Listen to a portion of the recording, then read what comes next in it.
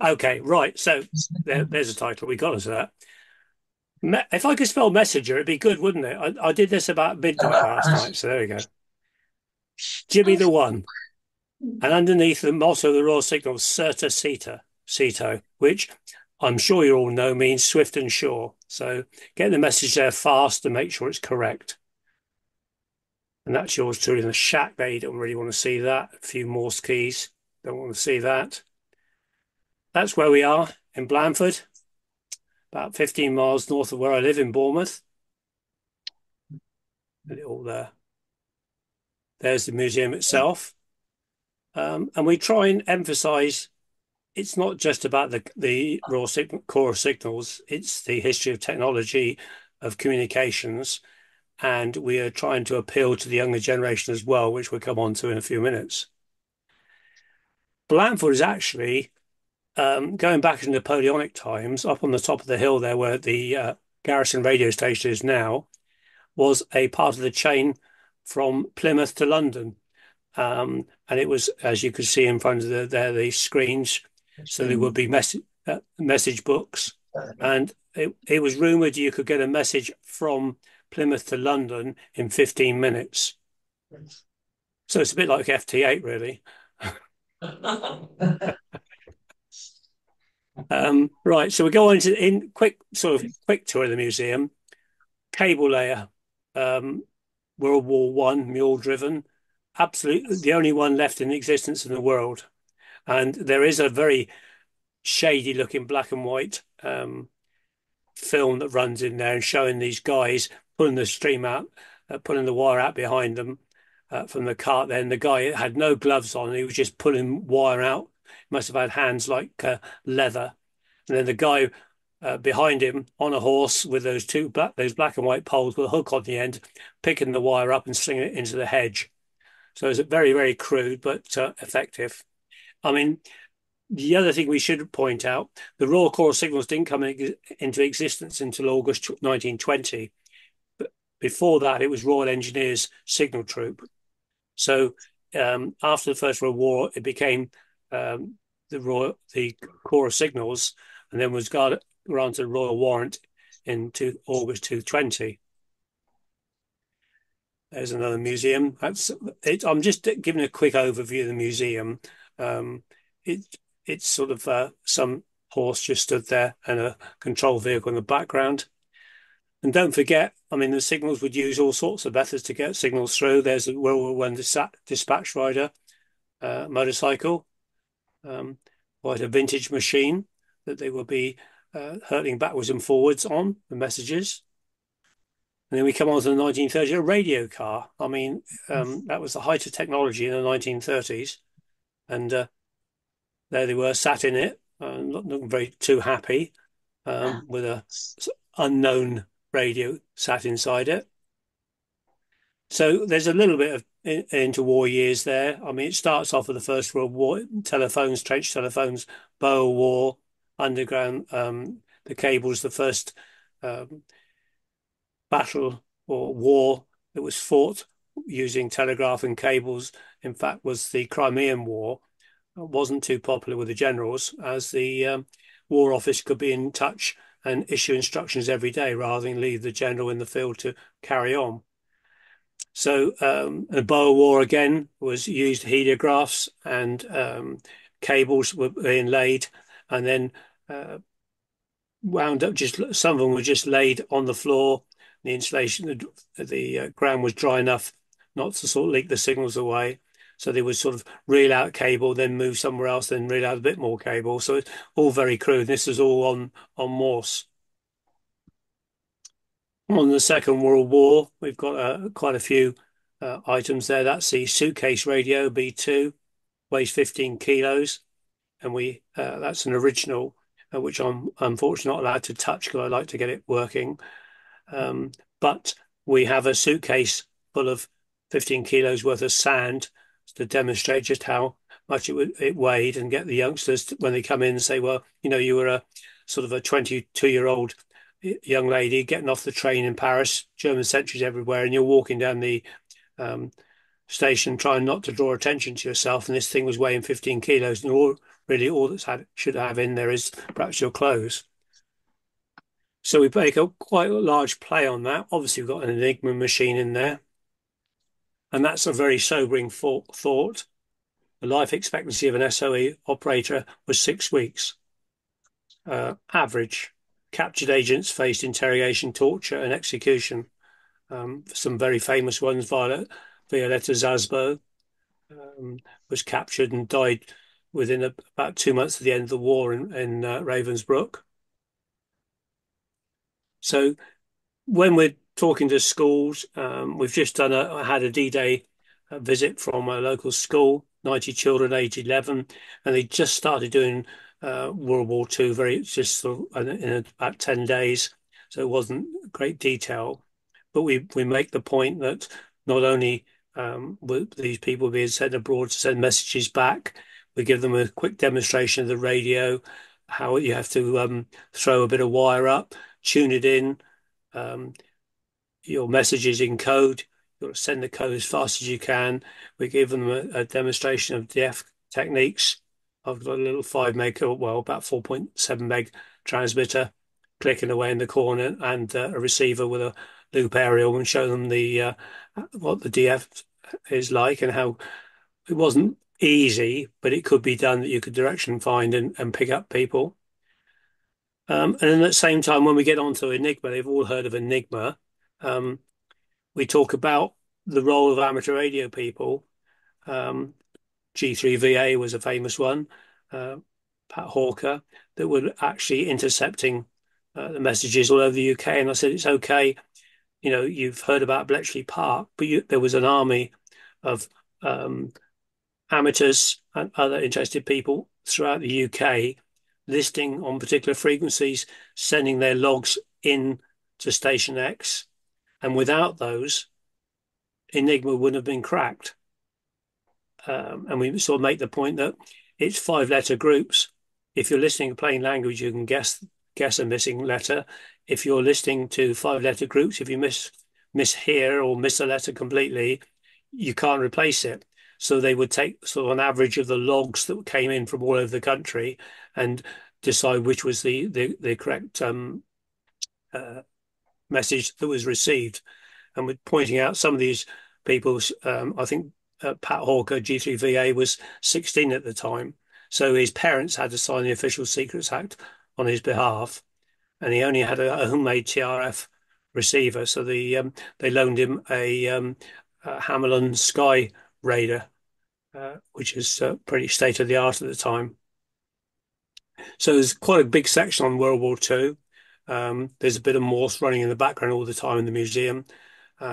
Pictures of sort of secret agents, etc., and some of the equipment they used, and also some of the radios that were made by ex-Royal Signals that people had been captured in prisoner of war camps, and they'd actually sort of manufactured shortwave receivers so they could listen to the shortwave broadcast from the UK, and then once the invasion was underway, when the troops were in France, keep up to date what's going on. So we've got quite a few of those things in the museum to look at.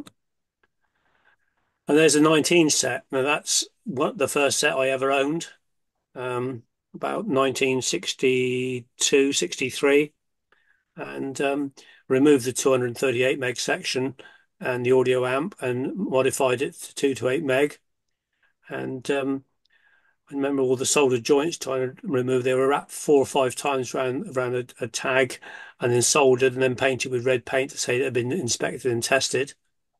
But it worked, and I think it cost me £1 15 shillings from a well-known radio London dealer in London, and 15 shillings to get it transported down to Bournemouth. Again, World War II, 68 set, which is a high-power version of the 18 set.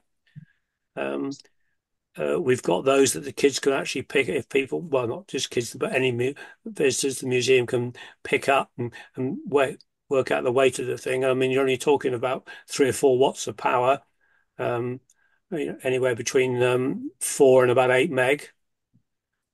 So they can actually physically see it and pick it up.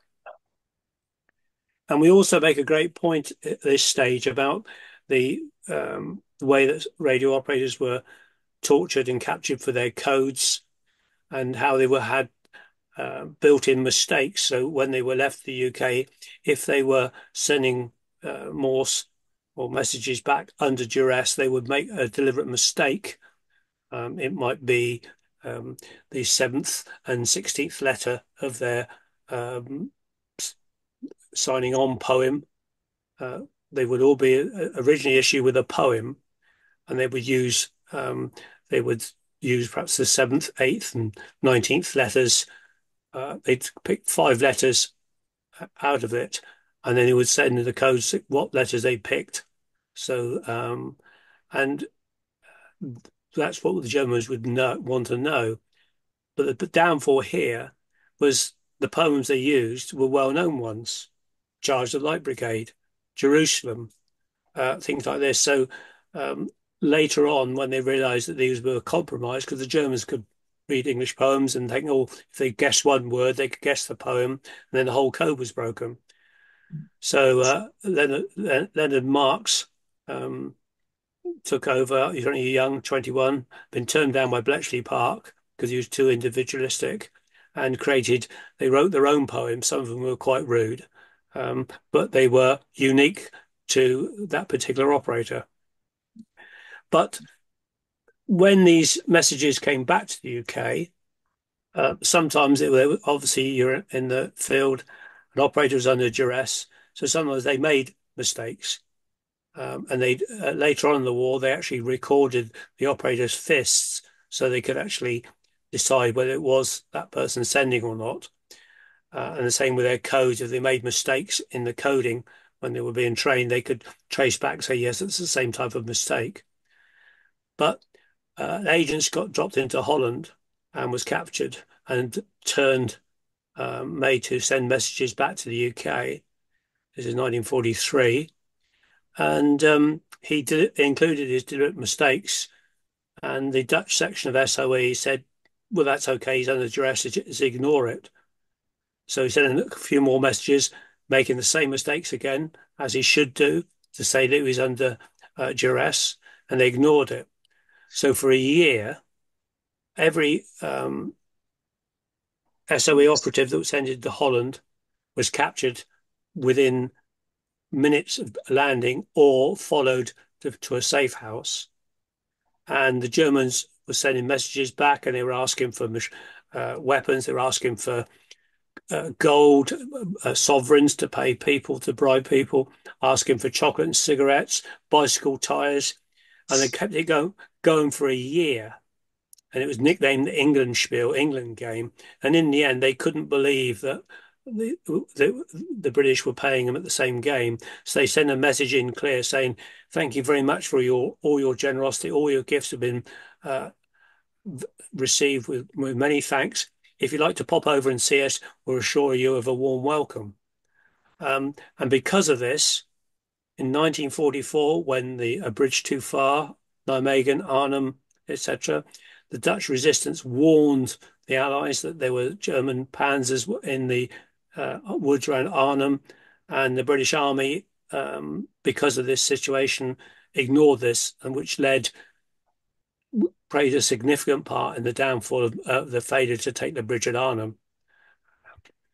But we try and make it sort of other than just history book, especially when we're talking to youngsters or groups of people that are interested in trying to just get away from the sort of dry historical facts where possible.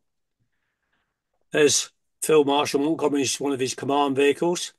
There in all its glory. There's no picture of him inside it, but that's in the middle there, the Second World War section. And that's just after the war. You've got a little UHF dishes there. I think it runs about 5 watts. So it's actually getting a little bit more modern after the war. And there we are, the ship's bell. Thanks a lot. Ken, I don't know, you know the story. Ken had a long email from Ken, which I ignored for a couple of days until I went to the museum. And he said this is one of his jobs, and he's been addicted to rum and hammocks ever since was on the ship for 18 months. And so the ship Bell was a command ship, I believe, wasn't it, Ken? Fitted out after the war. Was it 1949? You went there, Ken? Well, yeah, it was from 1949. I joined in 51. Yeah, I joined in 49, yeah, 75 years ago. But uh, yeah, but it was a river craft frigate. That's just why it's called the Meon, because of the river. And there were four of these uh, converted. They took the 4-inch guns off the front and ended up with just three oilcons to give space for bigger radio rooms. And they were originally fitted with CR100s, B28s. And they then decided that having got them all bolted nicely in, that they changed them all for Murphy B40s. And the CR100s, B28s, 19-inch wide, and the B40 is 12 inches wide, so nothing fitted at the back. Everything was in proper Navy fashion, 18 bolts to each one with 6 coats of paint. So the foreman of the signal said, go down there and change all those over, and it'll take you a day or two. Well, it took a bit longer than that, but there we go. There's one other thing, Jeff. If you got the bell, uh, at the same time, the carpenter uh, down there made one of these. I don't know what they call them. Bob might know.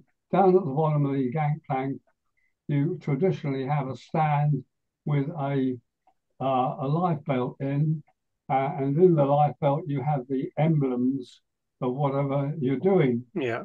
And the carpenter did a wonderful job of carving the combined operations emblems, and that would be great if you've got that one down there as well. But Well, no, okay. I'll have a look because I had a word with the gaffer up at the museum, not the curator because he's not of this world, but the guy that does all the work. And this was in zone number 5, tucked away in the corner. And go, oh yeah, I think I've seen it. So I found it this week. So when I'm up there again next week, I'll have a little look around, see what I can find. But there's a lot of stuff on display, but there's probably about 3 times as much in stores. We just pull it out for different exhibitions and things. So now I've located this, I'll shuffle it to forward somehow. But I did try to pick it up, bring it with me to put it behind me. But you know, well, as an elderly G3, it's probably I'll look after my hernia myself, I think. Anyway, there we go. that's very good. But Right. it's 75 years since I saw Well, there we go. It's worth waiting for. I like to make it relevant to you. Anyway, just going on to the museum, obviously post-war, we've got a little snowcat there used by the Marines. Um, the ferret armored cars in UN colours used in Cyprus. When you see how small it is and how little protection it is, I'm not sure I'd like to ride around in it. Obviously, got the motorbikes there. And one of the museum attendants actually was one of the white helmets, part of the last white helmets displays team, which was the dispatch riders, and they used to do shows all over the country. And he's got all the metal in his legs to prove it, where he came off the bike so many times. And that may look familiar to you. That's Loyalist Voice of Ulster, um, pirate radio in the Troubles. And if you look at it carefully, I would suggest it's come out of the RSGB handbook for a top band transmitter. So, well, that's what it looks like. It's uh, 6L6 in there. In the museum as well, we try and make it relevant to youngsters so they can hands on, they can talk to each other on telephones. It's not just looking at things in display cases and going on. So we have that's all interactive, sending relay stations. We've got little scopes tied to microphones so you can talk into it. In the right at the back there's a simulator and you can drive a Jeep, picking up signal flags at different points and trying to get there before you run out of petrol.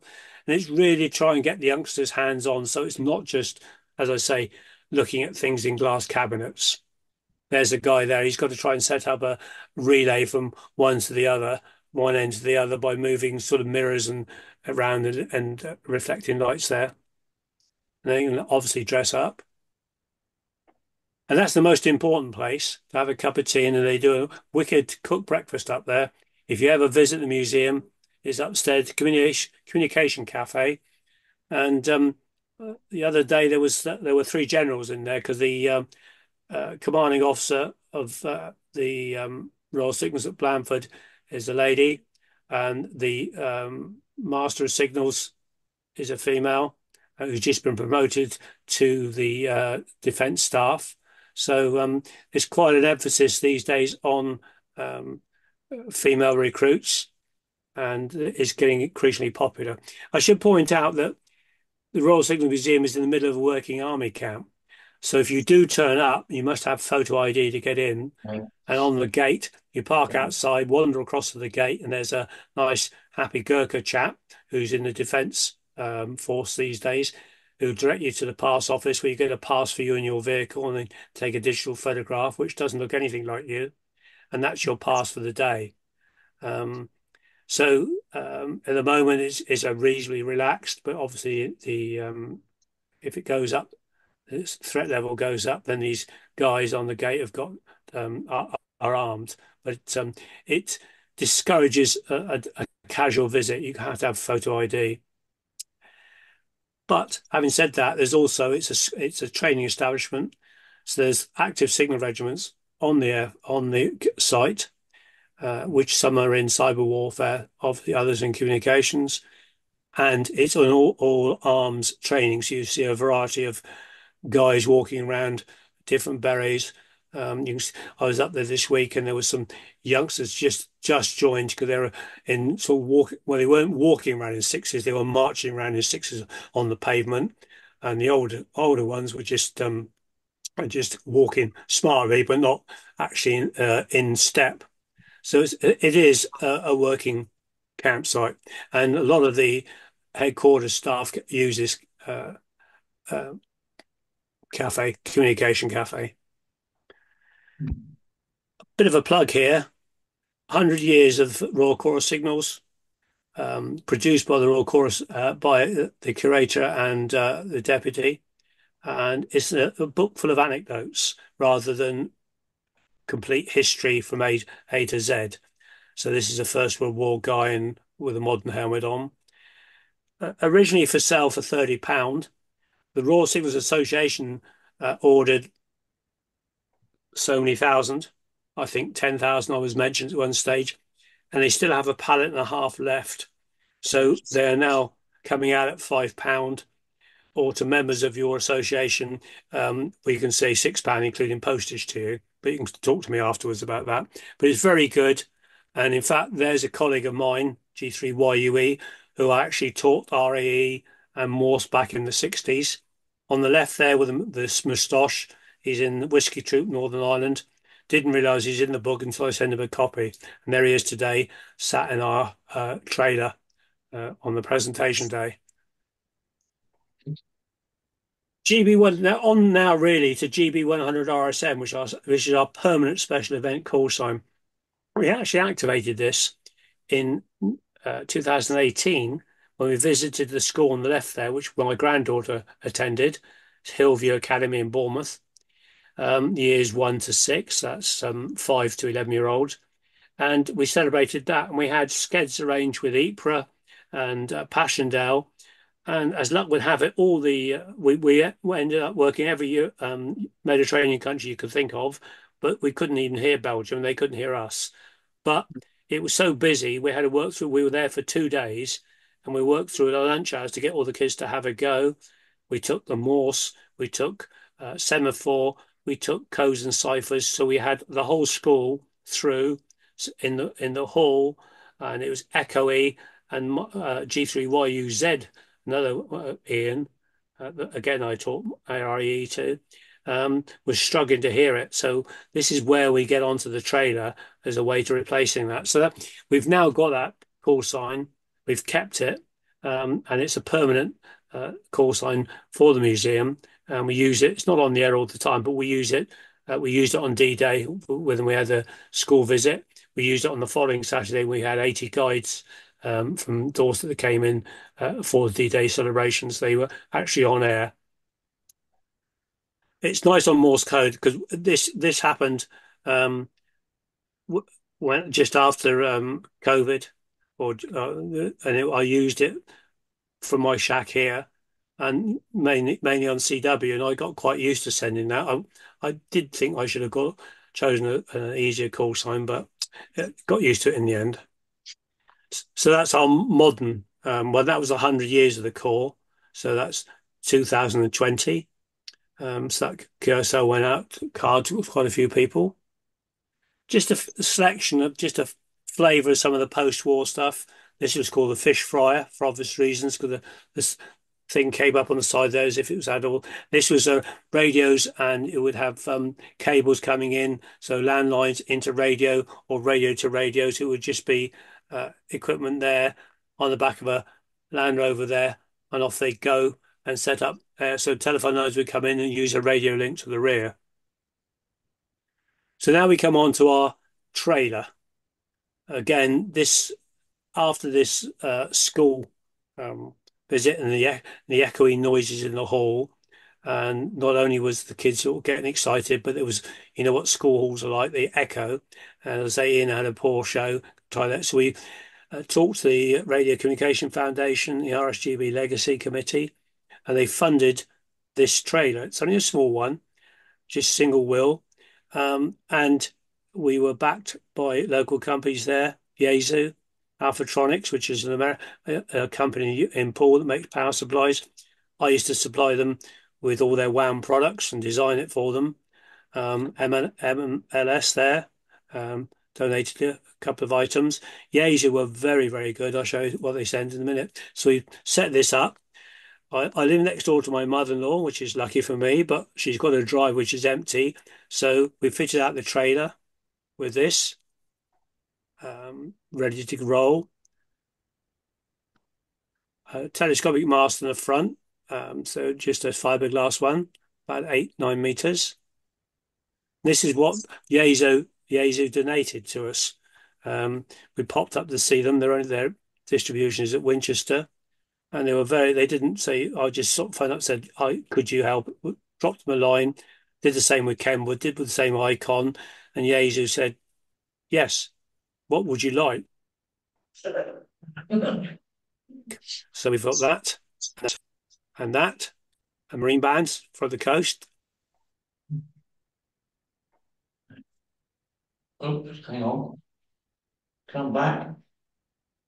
What you done, Geoff? Everybody else All of alive? a sudden, the red arrows would be disappearing in the wrong direction. So it's receive only, I'm glad to say. And then we were finding a couple of places we went to, we couldn't get up mains there. So it was on the Bournemouth seafront on the Bournemouth Air Show.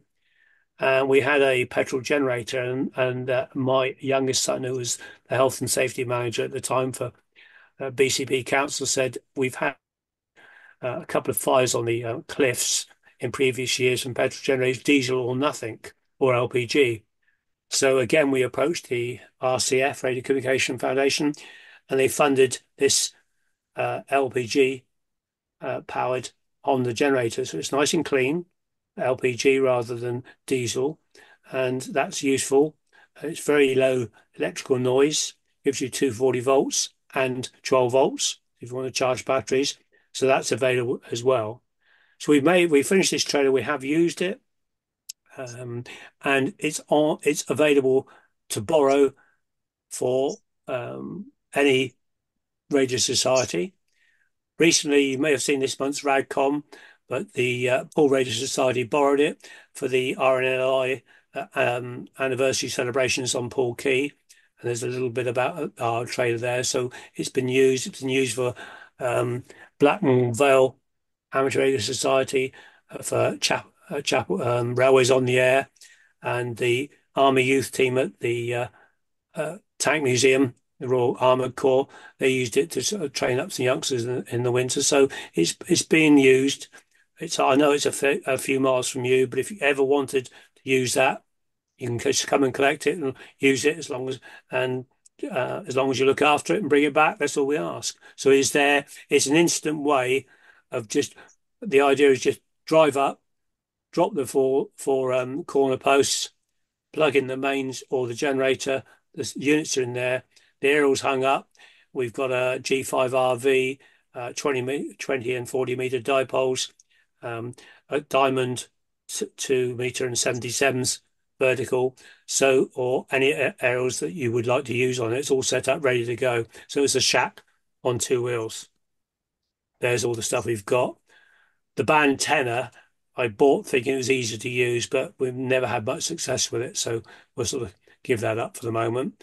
We've got semi-armored mains cables, so you can drive cars over it if you're anywhere.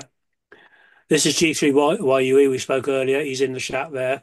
That was on the presentation when we had the after COVID, the formal presentation. Excuse me. There's the RSGB president in the middle there. The guys this end are Yezu.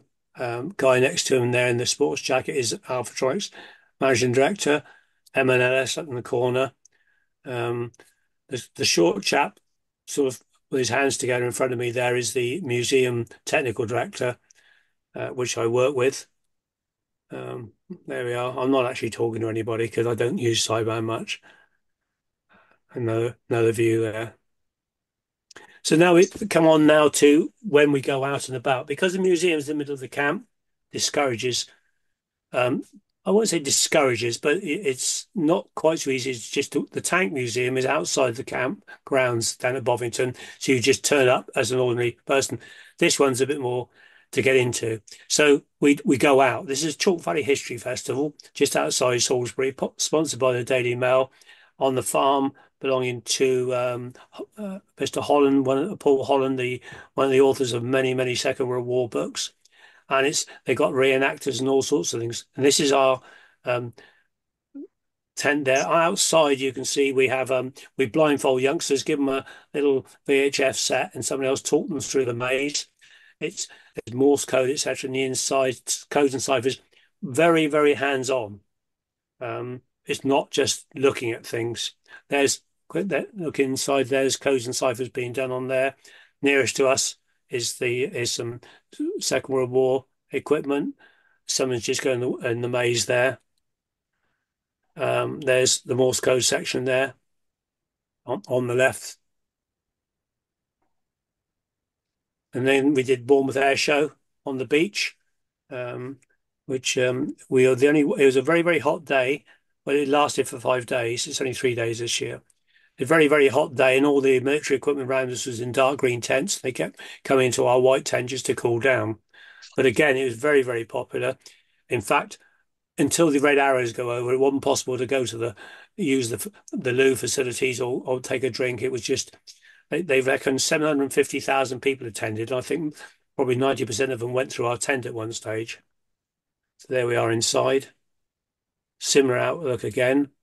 Then across on the was the modern Army Youth Engagement team. There's an officer there and a couple of corporals and whatever. And they were running virtual reality headsets, and the kids were in there. So we could say, here's the history of the Corps. Over the road there, here's the modern Corps. Go and have a look.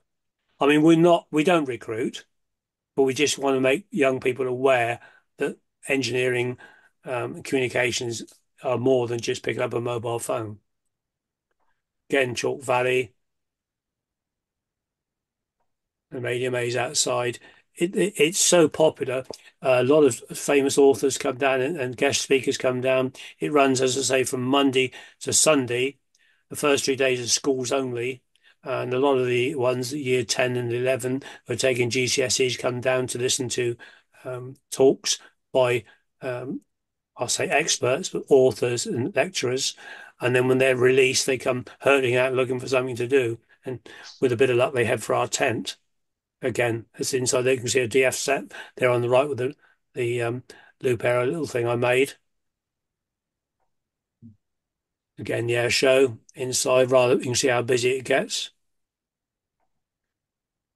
That's last year looking down I bumped into one of my former customers who's got a beach up, halfway up there, and I was supplied with copious amounts of tea, etc. by climb over the fence there. But it's in the military village, which is halfway between the two piers, and so it's very, very popular. Then this was communication day, and here at the other end of the camp, up on the high hill, is G4RS coal block, Royal Signals Amateur Radio Society, Bamford Garrison. So these were some um, guys that we had for the day. So we had a museum tour.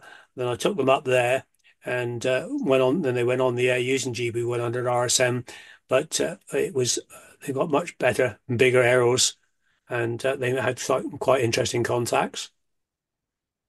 These now we used that just out of the museum, but the Army have declared four classrooms adjacent to the museum redundant. So they now belong to us. And when we have visitors of more than 10, we set up the first room is codes and ciphers. Then the second room, history of comms. This is the room I look after, which is the Morse code room. And then we've been donated some robots so they can program robots. Then we do a Trivial Pursuit quiz in the museum. This was last summer. We had the Norfolk Army Cadet Force camping at Weymouth, which is about 25 miles away, and we hosted 50 cadets a day. Monday, they were very keen. Tuesday, they were reasonably keen. By Friday, they'd been camping for a week and doing all night exercise. You had to try and turn the volume up on the Morse code to try and keep them awake, but they enjoyed themselves. There's some robots being programmed to follow different color things on the floor. Yours truly. On the bench there, you can see there's some white boxes. I made it in the background, on my right-hand side, there's some old 19-inch rack equipment, which the Army did use to teach CW. And there's great long leads went out to boxes across there. And they would just be people across the side there, side to side. The leads and everything was so long that we went to a Taunton school. We could pick up Radio Taunton better than the Morse code. So we designed these little boxes here, and they just daisy chain, so you can just have two people or all the way through. In operators talk to each other across the table, and then I can override from the top and just send them messages there and have a little bit of a competition. That's when the ones I've done last year. I did a library week through the school holidays. I got one on Monday as well. Children to teach them Morse and give them. There's one at Chalmers, which I'm doing again, and we've tried not to teach them Morse code. You only got them for 3/4 an hour, an hour. So I concentrate on that. EISH TMO. Easy to remember, 1 dot, 2 dots, 3 dots. You know this, everybody. So I've got a little repertoire of 4 or 5 letter words and not rude ones. And we have a little competition. So there's a few words I would use. And I would sort of send those, and we've got some prizes. Little snow globe. The story being that the guy that used to run the museum shop, ordered 1,000 of these from Hong Kong. The guy in the middle doesn't really look like Jimmy. The one looks like a sort of well, I don't know really what he looks like. I think he's sort of an android or something. And they were on sale for £10, and they sold 3. And they finally got down to about fiver, and they still got 950 left. So we now use them as prizes, as well as these Royal Signals teddy bears. The other thing we do with the youngsters is simple codes. So we cut those out of cardboard, pin in the middle, so you can move it around 5, so A becomes E, etc. They can make that. They can take it home with that. If you can show the youngsters something they can make and play with, leaves more impression than just talking about Morse code. And that's another library. That's Oakdale Library in Poole. Very well attended. That's a little unit I made to show. Is in a Yorkshire tea thing, just about a little 3-watt transmitter, just to show what we can done, and a breadboard paraset. That's a Polish army unit, which was made in North London for the Polish SOE. There's the Morse classroom again. You can see all the units there, so you can go up to. We end up with 10 pairs of youngsters there, and just and there's the control box at the top there. We did with one school. We did together with Wolford Electronics. He produced this little medium wave and top band radio set kit, which we went round with schools and local scout group. Again, Alpha Trikes, my former customer, paid for the printed circuit boards to be made professionally, and the RCF funded some money towards it. Again, the kids walked away with a working radio, listened to radio, not much on top band, but we did make a small top band transmitter that we could send Morse on so they could listen to it, or MCW on. And that's one Kanga Products. They make a little Morse code unit, because we've always wanted to sell a Morse code kit in the museum shop. So this is one of his designs, and he's put our logo on it. Comes as a kit, or I made a few up. So it's selling quite well. Coal block G4RS, open to anybody. Not necessarily you had to be ex signals, as long as you had some connection to the military. Cadet force, work for the military, anywhere along the line, welcome. This is the G4S station manager, Martin, 2E0MVE, sorry, HVE. And he's got this ex-army wagon with a nice pump-up mast on top. He attends rallies, etc. Little icon there in the middle, but this is a sort of Cold War unit from Germany that would sort of intercept radios, radar, etc., from the Eastern Bloc and analyze the signals. That's G4RS we talked about earlier at the top of the camp. You can just see an 80-meter dipole there. The masts, etc., have just undergone their annual inspection. There's also the GB3DT runs from there, the repeater, and it's quite active. And the colonel that's just taken over, Lady Colonel that's taken over of the camp, had a scheduled visit like you do, half an hour, and 2 hours later she's still there, and very keen for something other than going to the local flesh pots for the younger soldiers to do.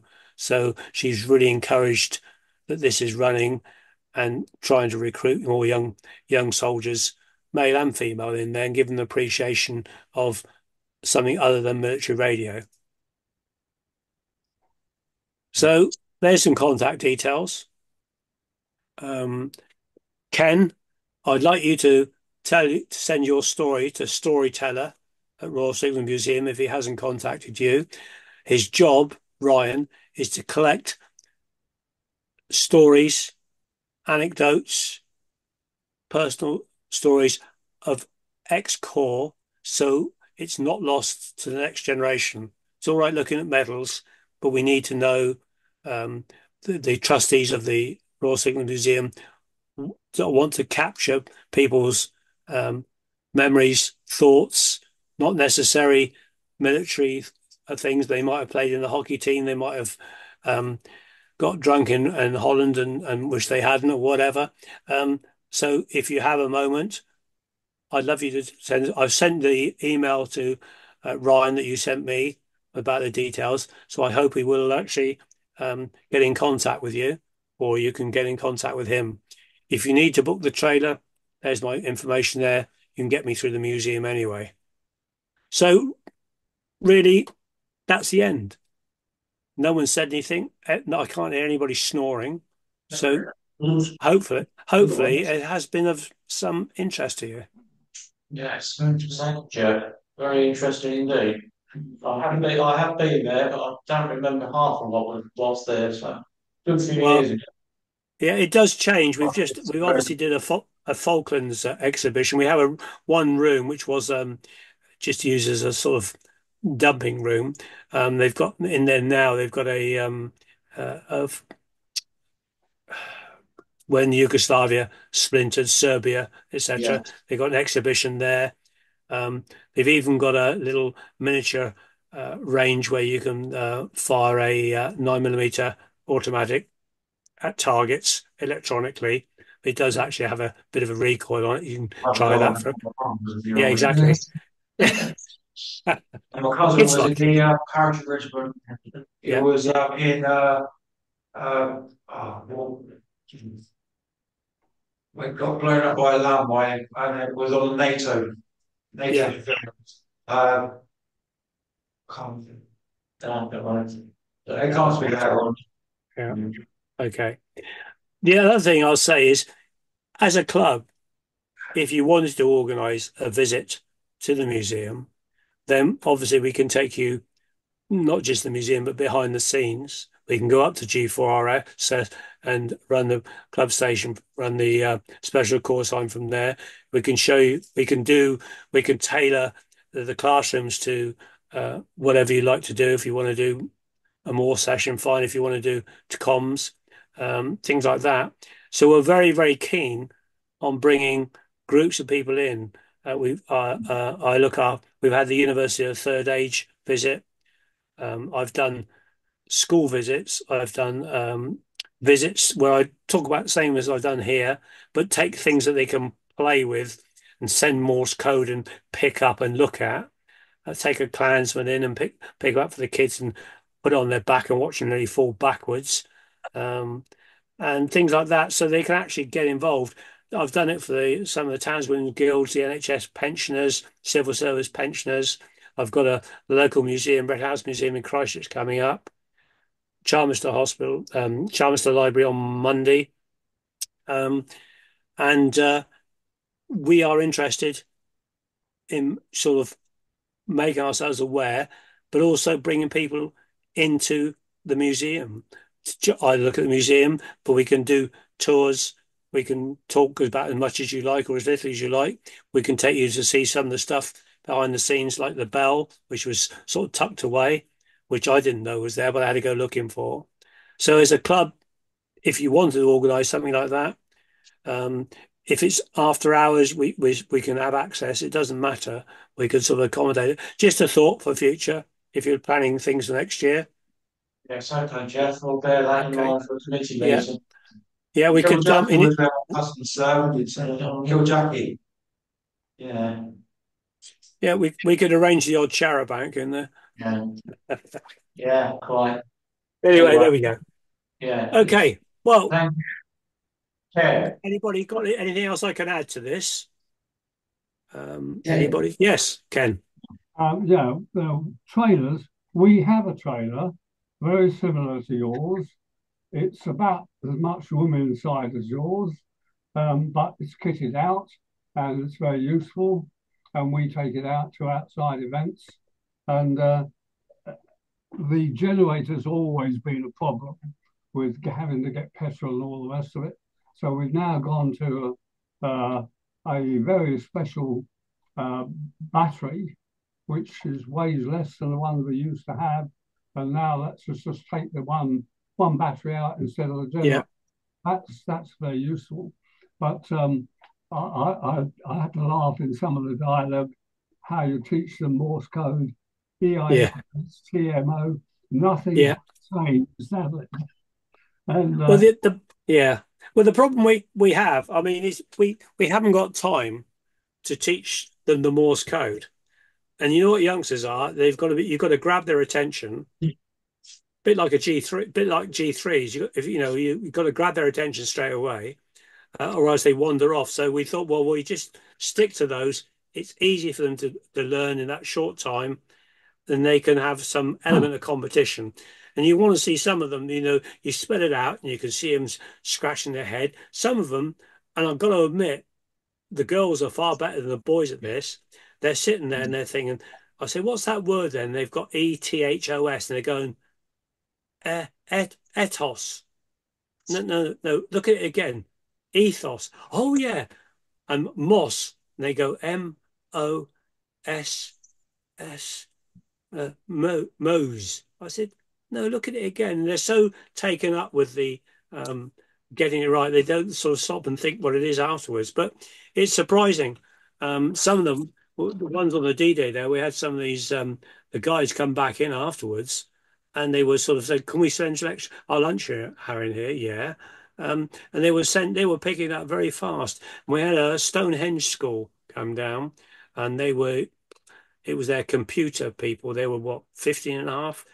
Some of them were really, really keen. So we're trying to take this keenness and advertise amateur radio. Yeah. Amateur radio isn't It's very people for difficult people now. that are over 70 It's very or difficult now. You know, yeah, the yeah. magic. You could speak to Australia. They've just got a mobile phone in their hand, and they say, "Well, we can do that." You know, Mm. and there are a few of us still left that don't think that FT8 is anything other than a plaything and don't want to know anything about it. Although I am told that, Bar humbug. of course, I'm very old and I don't understand these things. But You, you it's you just mean there's not AM anymore? no, There's not 10 watts AM with the coastal radio stations. and 10 watts when you've got your license on Yeah, CW and had to provide your book to the post yeah, office to get it vouched before they yeah, put you near a microphone. yeah. Bob, Well, and my first inspection, my first radio inspection by the post office by Mr. Spark, who came round to see me of an evening. And luckily, I was crystal controlled on top band and 80, so I didn't have to have a wave meter. But just to say that I do other things, here's a donation to the museum, an HRO, which is working. And behind me, you can see a 342 yeah, and a collection of Morse keys. The one I use on there is a Junkers, one I use all the time, but there's a few old ones up there. So I get banished to the bottom of the garden. yeah. Anyway, there we go. Tomorrow, Bob N4X18, who is there listening, will be on the battleship New Jersey, as he is most weeks on CW, to keep it all alive. Bob, is Yeah, Bob yeah. Normally on Saturday morning, I arrive at 9 a.m., which would be 1400 Zulu, and set up. And I usually start out on 14052. But on weekends, generally there's a contest on. So I'll shift maybe to 17 if it's open, or sometimes 12 or 10. But usually on Saturdays, if 20 meters is busy, I'll have to shift to 17. What's And your course? What's the call sign on there? November Juliet 2, Bravo Bravo. Okay. Yeah. Now, Geoff, just a few minutes ago, you mentioned when we started out, when it was crystal controlled and you had Yeah. to search up and down the band. It wasn't as easy as it was today, where the person goes back on the same frequency. Well, I was press ganged when I used to belong to about I think 19. Used to drive at BSA Bantam, and the local 2 meter guys for VHF NFD went up on Wyn Green, which is north of Shaftesbury, and we had a 2 meter aerial. We had a Sherpa van, and the aerial was in the back there. You had the back doors just slightly open to keep the wind out, and it was the Armstrong method rotation. And I was crystal control on one frequency. We had two receivers, and we used to sign off saying tuning from both ends in. Yeah, I've never forgotten that. yeah, yeah. It's changed dramatically. Even Yeah. tuning has changed. Where I used to have to do these controls, now I just push a button. Uh, can't beat tuning in it, can you? Yeah. Anyway, there we go. Well, I hope it's been some interest and it's not been mega boring. No, very interesting. Ah, very good. It's just to try and give you a flavour, and wearing my amateur radio hat as well. I want to try and encourage the children, young people of all descriptions, into electronics, not necessarily amateur radio.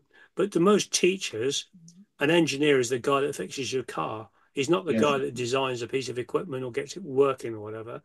And, you know, if we can educate those as well, and at the same time to get them into the. I was talking to a guy that runs the Army Cadet Force for Dorset, and the ones that do the sort of stage 4 training, whatever they call it, they're now encouraging them to take up the novice license. So there's a whole group there of youngsters that are in the cadet force because they want to be, not because they have to be at school, and they want to produce, get them as part of their training and qualifications as the Army cadets to take a novice license. So there we are. There's a young people out there that we can actually grab hold of and say, yeah, amateur radio is relevant. FT8, the satellites, everything. And Morse code is only used by old fogies, but so we're old fogies. But the kids are fascinated by it because they can make noises, they can do things, and they can actually receive something and achieve something. They got iPads, they got phones, they can pick them up. But this is actually doing something and achieving it. The only problem we have is using Army phones or radios is getting them to release the button when they finish talking. They haven't. The concept of push to talk is completely alien to them. Anyway, right, gentlemen, I should and ladies, I will bid you farewell unless anybody else has anything super important to tell me. Yeah. So I can't speak up because we're not getting Glorious Technicolor. Speak when you're showing that. Thank you. There you go. Yeah. There you go. Yes. Yeah. Well, you two gentlemen, Robert and Ken, I'd love you to get in contact with Storyteller at Royal Civil Museum and tell them your history. I've got 4 sons, and to a man, they are totally and utterly. They don't want to know about Wagos. Of course, their excuse is, well, we never had a dad. He was always in the shack, so we don't want to be like that. Anyway, yeah. Great to see you, and I'm sure we've all enjoyed every moment of it. Right, well, I hope you have. But thank you very much. Okay, okay. Geoff, I retired from the Navy after 30 years of service in 1984, so I've been doing retirement pay for longer than I was in. I like it. Well, I sold my business 7 years ago. They took on all my staff. I had 10 staff, all my customers, all my suppliers, bought my stock and paid me over 3 years. So I was quite happy. And then I sort of thought, well, what should I do? And I saw the museum thing. And then the granddaughter recently, 23, started a pottery cafe in Blandford. And so 2 days a week, yours truly can make mocha, latte, fix things, screw things to the wall, do the customer chat. My other half, Glow, Nanny, she's upstairs. There's the glazing and the pottery kiln. And then the granddaughter, after 18 months, said, I've just taken an option on a shop in Shaftesbury, which is another 15 miles north. So we've laid the 60 amp cable in ready for the new kiln, which is about an 8.5 kilowatt. I'm up there Sunday putting the CCTV in, building the rest of the racks. Yeah, okay. And mother-in-law, who's 101 this year, lives next door, and she supervises me on cutting the grass and doing the hedges. So it's a busy retirement. Yeah. Gentlemen, thank you very much. Thank you. Cheers. And, okay, it's good. It's good night from him, and it's good night from him. Bye. Thank you.